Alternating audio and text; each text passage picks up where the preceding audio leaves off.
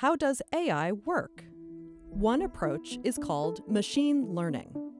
Equipped with algorithms and vast amounts of data called datasets, AI developers train computer programs to recognize patterns and tackle complex problems.